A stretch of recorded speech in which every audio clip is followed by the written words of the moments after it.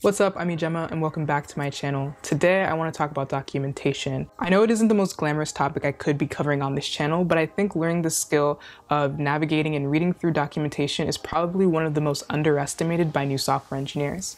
I actually asked people on Twitter if they had any tips, tricks, and advice, and some of y'all really came through. I'll link the thread down in the description box below so you can see all the advice that people left. It's a super helpful thread. I learned a lot through this process. If you have your own pieces of advice that you want to share with other people, feel free to leave them down in the comment section below. I'm speaking from personal experience, but a lot of you guys could probably relate to the idea that the action of sifting through documentation can be overwhelming and oftentimes just plain confusing. So in this video, I'm going to share with you the different stages that I find myself in while reading docs. And then within each stage, I'm going to share with you some helpful tips that I either picked up when I first started reading documentation or after a couple of years of programming with JavaScript. Throughout this video, I'm going to be using the MDN or the Mozilla Developer Network documentation as the main set of docs, but the concepts that I'm going to be sharing in this video can be applied to any set of docs that you're using. So with all of that, let's establish what documentation is. So for a high-level definition, documentation is written text that explains how a certain software is supposed to operate and how users can interact with that software. In theory, all the questions that you might have about the tech that you're learning or reading about through the documentation should be clearly answered. The most popular set of documentation for JavaScript is the MDN documentation. Though it isn't JavaScript's official set of documentation, since there is no official set of documentation for the language, it is the best when it comes to being well maintained and having a lot of great and different resources. So if you're learning or using JavaScript, MDN is the way to go 100%. You might have heard that there's good documentation and bad documentation, but how do you know exactly which one you're dealing with? It's important to remember that this is people's opinion. If you find a certain set of docs to be helpful in the majority of situations that you find yourself in, then it's completely fine to say that that set of docs is good. But if you still want a concrete guide of what you should consider when looking at documentation to determine if it's good or bad, this is the following list that I personally use. The first thing that I look for is concise definitions and explanations. This is an absolute must. I feel like documentation shouldn't ramble or be too fluffy. The explanations or definitions for the methods, classes, objects, whatever I'm looking up should just be clear and straight to the point. Number two is helpful code blocks. The textual explanation of how a method should work is helpful, but seeing how you would actually use that method will help you understand using that method even more. So I always look for documentation that include code blocks. The third thing is having organized sections. The page should have a feeling of like flow, where there should be an introduction, maybe a code block, and then maybe you'll have syntax definitions and then more advanced or detailed explanations. It shouldn't be jumbled or disorganized. It should feel like when you start reading, you should have a nice introduction, and by the end, you should have a full body understanding of how to use that certain feature that you looked up. The fourth thing is having memorable and expected file structure throughout the entire set of docs. Each page should follow the same structure from the last page, especially if they're covering similar topics, like maybe you're looking at array methods, and each page for each method follows the same structure. The last thing that I consider is the code playground. This is a nice to have. It's definitely not a must. A lot of good documentation doesn't include it, but it's just nice to have a code playground within the docs so I don't have to make all these temporary changes when I'm first learning how to use a new method inside of my own application code. These are the things that I look for in documentation, but there's probably a ton more that other people look for when they're looking at what good documentation is versus bad documentation. And with that, I want to share the first tip, which is to identify personal favorite sets of docs. The reason why I wanted to include this tip is because even though you might not be using that set of docs for the entire lifespan of your project, I think it's really good to identify parts of documentation that you really like. So when you start reading new sets of docs, or even when you start writing your own set of docs, you know what to expect, or you would know what you would want to read if you're reading your own set of docs. So my personal favorites include Moment.js, because all the information is on the same page and they have like a nice little table of contents on the side. Some people would consider that to be a bad thing because it can be a lot of information on one page, but I personally like having the ability of just doing Command F and looking throughout the entire page. Another set of personal docs I love is Lodash, because it does the same thing where all the information is on one page. But one thing that I particularly love about that set of docs is that if you try to search for a method or anything within the package that doesn't exist, the search bar is actually going to stop you. It's not going to allow you to type for something that isn't existing inside the docs, which is really nice. So the user knows early on that that method doesn't exist. So now that we got the definition out of the way, the first stage that I want to talk about is identify the situation that you're currently in. The same set of documentation can solve different situations that you might find yourself in, so it's important to identify which situation you're in before you start reading through the docs. Common situations include maybe you're learning a tool for the first time and you don't really know how to get started. There are typically get started buckets or tutorials that are included in documentation, so you can ease your way into learning how to use that tech without having to be exposed to a lot of the details that are inside that documentation set. Let's say that you came across a new term or new function inside of your code base and you don't know exactly how to use it. You can always go to documentation and find a little bit more information on how to use that method. Or let's say that you're stuck on a bug, or you probably misused a function, or an unexpected outcome came from you using a method. You can go to the documentation to see how you're expected to use that method. The tip that I want to share in this section is use other sources. There are two situations in which I would actually recommend using complementary sources before reading the documentation. The first situation is if you're looking for product/solution-oriented sources. What this means to me is if you're trying to implement a new feature, for example, let's say that you want to integrate the Stripe API into your React Native application. I personally like going to Medium articles or watching YouTube videos for things that are feature-oriented or product-oriented or solution-oriented. I find a lot of the times documentation doesn't really help guide you through a feature implementation, rather it just provides details on how you would technically do that. Whereas articles and videos are much more guided in that sense. So the second situation is if you want bug/blocker oriented sources. And what I mean by this is you're dealing with a bug or you're blocked with some sort of error and you're not exactly sure how you're supposed to get past it. I personally recommend using StackOverflow in this case rather than going to the documentation. And because the documentation doesn't list all possible errors that could occur when you're misusing that certain feature, StackOverflow is always your best bet because a lot of developers run into the same issue and they ask the same questions. So I always turn to StackOverflow before going to the documentation if something isn't working as expected or I forgot a quick line within, like using Git, for example. StackOverflow is always the best bet. Stage number 2 is finding documentation.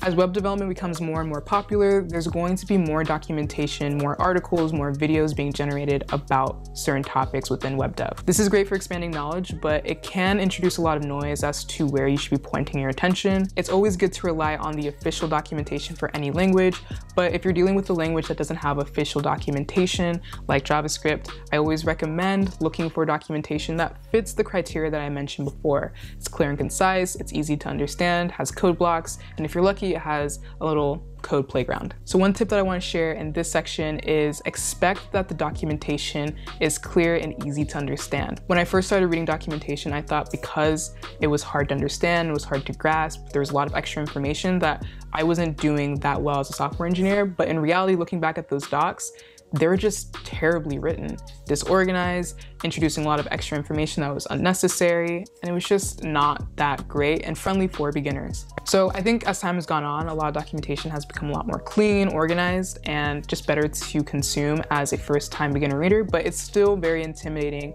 to read documentation for the first time. So I always recommend that you expect documentation to be clean and clear at whatever level that you're at. So if you're using JavaScript for the first time and you're walking through the getting started or beginners tutorials for the language, you should expect that that doc should be clear and easy to understand at your skill level. If it's all over the place, then we have a problem with that documentation. So we identify the situation that we're in, we found the right set of documentation, and now it's up to us to start getting familiarized with the site. Each set of documentation can be very different from the last, so my recommendation is find a set of official or well-organized documentation and stick with it as long as possible. This is just great for you to identify the structure of that documentation so you feel very comfortable navigating through it. If this is the first time that you're ever looking at documentation, or even specifically MDM documentation, what I highly recommend is that you just click around and get a good sense and feel of how the docs are organized. So on the MDN site, you can see here that there are 3 dropdowns, but the first dropdown includes technology, which breaks down the entire site into the technologies that it covers. So it has HTML, CSS, JavaScript, HTTP, and a lot of other great information. So if we click on JavaScript, we're dropped directly into the overview page for all the information that's directly related to JavaScript. So on pages like this, what I highly recommend doing is read the overview and see which links are provided and click on each of those links, take a quick look at them and understand how they relate back to JavaScript. The great thing about MDN is that on the overview page, they also have different sections that I think are great introductions to the documentation. So let's say that you want to work through some tutorials and you're a beginner, you have a couple of beginner tutorials that you can work with, and it goes all the way up to advanced. Or let's say that you're done with tutorials, you're working on a project, and you want more information about a specific method, you can go through the reference section and find the object that has the method that you're working with. Or let's say that you want more tools and resources, MDN provides a really comprehensive list of things that you can use that will aid you in your development process. The one thing that I want to point out, which may seem obvious to some people, but I remember when I first started off, I didn't really think to use it, is the search bar. It is a great way for you to look for a page without having to click through so many different links. You can also just use Google. You can search like an arrays method, add the keyword MDN, and then be taken directly to the MDN page. The one tip that I want to share here is use a table of contents and click on links.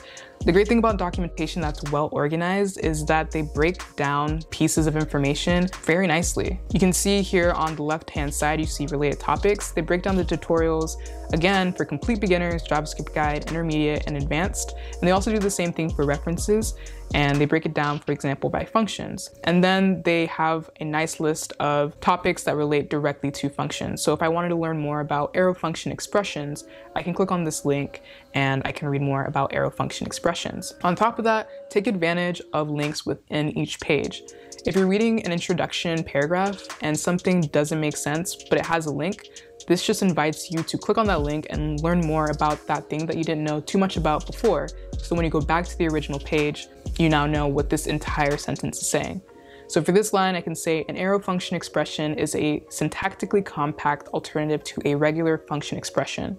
But I don't know exactly what a function expression is. So if I click on function expression, I'm taken to the page and now I can read on what a function expression is and better understand how it's different from an arrow function expression. The second drop down is the references and guides. Again, it's pretty much broken up to what we saw before by tutorials and references, but there are also other sections like developer guides and accessibility, which I think are really helpful to read through, especially as you become more used to using JavaScript and building out web applications. The last tip that I want to share is providing feedback and communicating with the authors and maintainers of the documentation that you're reading. A lot of open source documentation does a great job at allowing readers to directly communicate with maintainers. So here on the MDN site, you can see the feedback drop down, and then there's like a send feedback option. There's a page here that shows you the steps on how you can update the documentation and collaborate with other people who are also maintaining the docs. This might be an advanced tip, especially if you're a beginner just getting used to documentation or the MDN documentation, but just remember that this is always an option available to you. You can always reach out to the people who are updating and maintaining the documentation,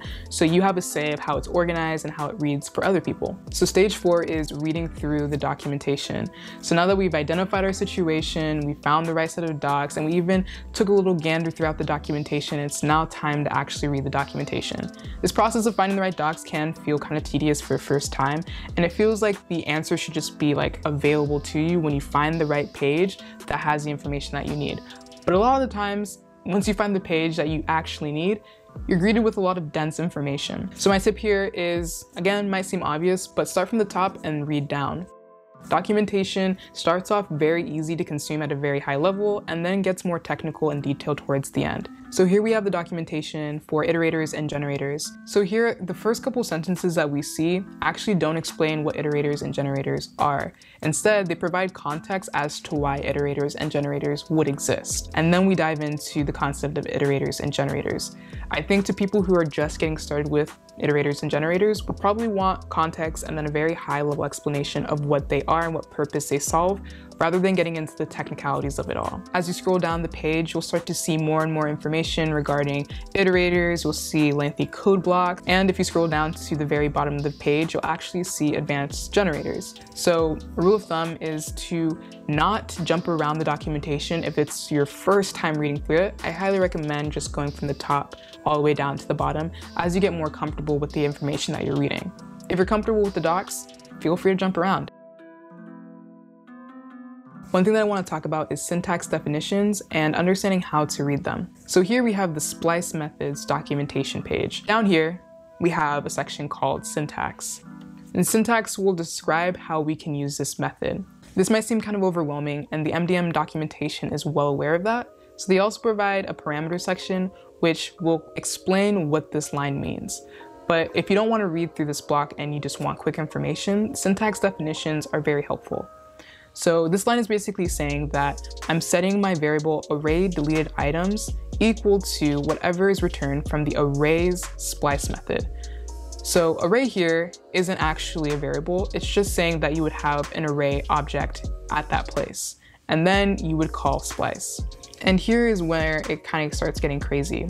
So here we're looking at the first parameter start, and since it doesn't have any square brackets around it, that means that it's a required parameter. It's not optional. The square bracket notation means that whatever is inside of it is considered optional. So if we look at delete count, we see that it's inside a square bracket along with the comma. So that's basically saying that the comma and the delete count number doesn't have to be included inside of our splice method.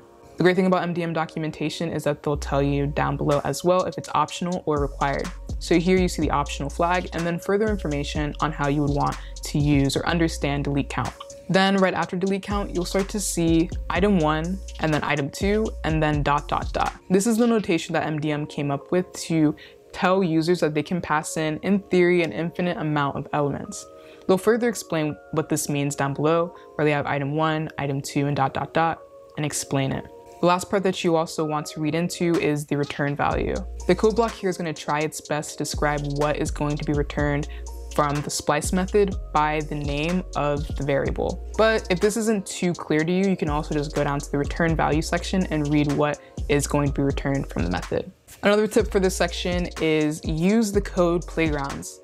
MDM is great because it has code playgrounds we see here on the splice documentation. If we press run, we can actually run the code that's inside of here. So if I actually delete all of this and then I just try to print like hello world, it's just going to compile that JavaScript. So this is super helpful to test any quick code that you're reading about. If this environment is too restrictive, meaning that you want to play around with not only just the JavaScript, but also HTML and CSS, I highly recommend using other services like JSFiddle or CodePen, since you can play around with all three languages. And the last tip that I want to share with you is that patience is key. You can't have the expectation that you're going to read through documentation and understand everything about the language. Even if you read through it a couple of times, the purpose of documentation isn't for you to remember everything.